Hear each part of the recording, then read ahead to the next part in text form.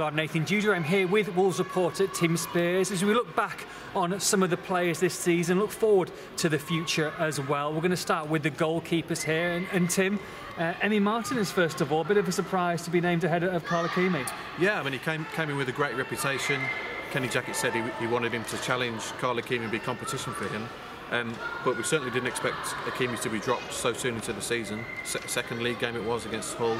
Martinez came in, and then for that first kind of 2 or 3 weeks, both keepers were in and out of the side and made a number of mistakes, and it was a real problem for the team in those early stages when obviously what they hoped to be a promotion campaign just never really got started, did it? And then Martinez eventually settled down, got a run in the team, and performed very well for about 10 or 15 games, and then picked up a really troublesome thigh injury. So we never saw him again. Hakimi got the shirt and kept it, and produced arguably some of the best form of his Wolves career towards the end of the season.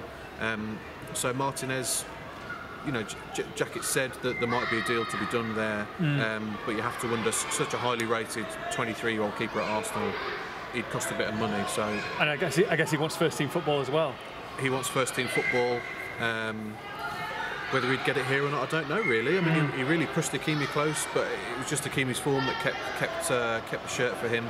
But I think the money that Wolves would have to shell out and the long contract they'd have to give Martinez probably means, with the situation with the club at the moment, it's probably a non-starter this summer, I'd suggest.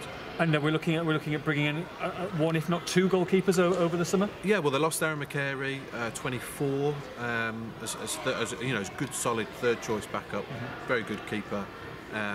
So he's gone. I believe he's joining Ross County in Scotland today.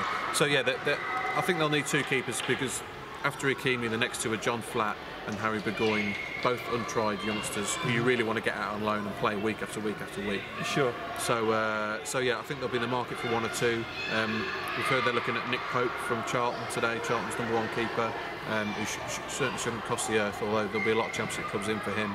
And they've looked at a couple of others as well, a couple of young keepers. So I would have thought, I think preferably we'd see an experienced backup come in. We saw it with Thomas Kuszczak a couple of seasons ago, came in and was the perfect kind of backup to Hakimi. So I think they'll look for an experienced keeper and a young keeper as the third, really, of the five that they'll hopefully have.